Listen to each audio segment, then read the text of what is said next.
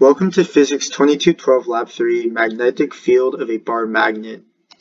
In this investigation, the dependence of distance for a magnetic field of a small bar magnet was investigated by measuring the on-axis and off-axis magnetic fields using the Biot-Savart Law.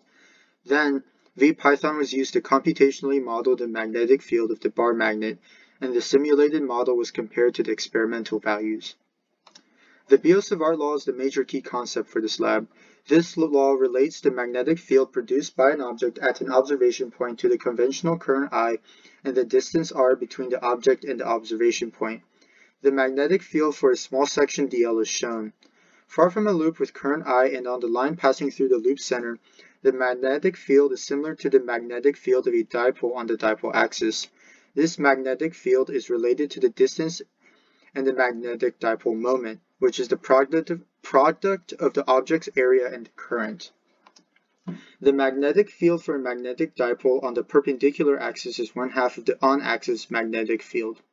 The magnetic field of a bar magnet is also equivalent to the product of k and the distance r to the n power, where k is a combination of magnetic constants. Finally, this lab uses the equation shown at the bottom of the slide as a general formula for the magnetic field of a magnetic dipole, as this equation is more accurate in detailing the magnetic dipole. Here's a visual concept of the magnetic field of the bar magnet. Notice that the magnetic field goes from south to north pole and curls around to the south pole. The system is the observation point, or the magnetometer, and the surroundings is the bar magnet. Here's the procedure for the lab. The materials include a bar magnet and magnetometer. Each bolded section after the materials section contains a series of steps that were conducted to calibrate the magnetometer for measurement, find the magnetometer chip in the phone, and collect data on magnetic fields at different distances, including the on-axis and off-axis measurements. Here are the results of the experimental portion of the lab. Note the line of regression and the decreasing distance between the magnet and the magnetometer as the magnetic field increases. Also, note the off-axis magnetic field measurements at the bottom of the slide. Using the top equation as a general equation for the line of regression, the values for n and k were determined. The equation for a bar magnet with the variable k and the Biot-Savart law for a magnetic dipole was then set up as an equation to solve for the magnetic dipole moment. The two main observations from the experimental portion of the lab are noted here. Importantly, the magnetic field increases as the distance between the magnet and observation point decreases. Now to the computational model. Here are the constants for the computational model as well as the function for calculating the magnetic field. Note that the general formula for the magnetic field of a magnetic dipole is used here.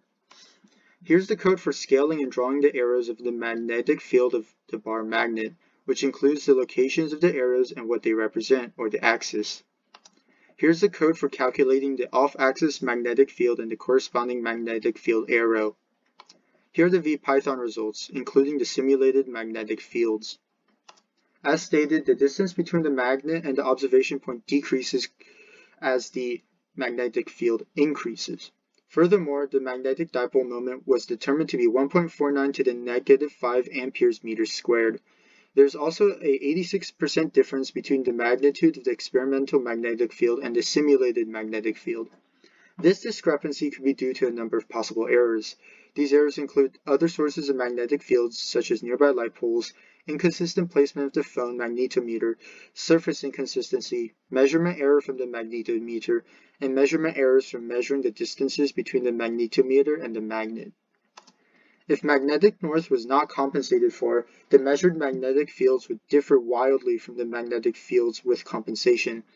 Both the x component and y component of the magnetic field would differ, as magnetic north would influence both axes depending on the orientation of the magnetometer.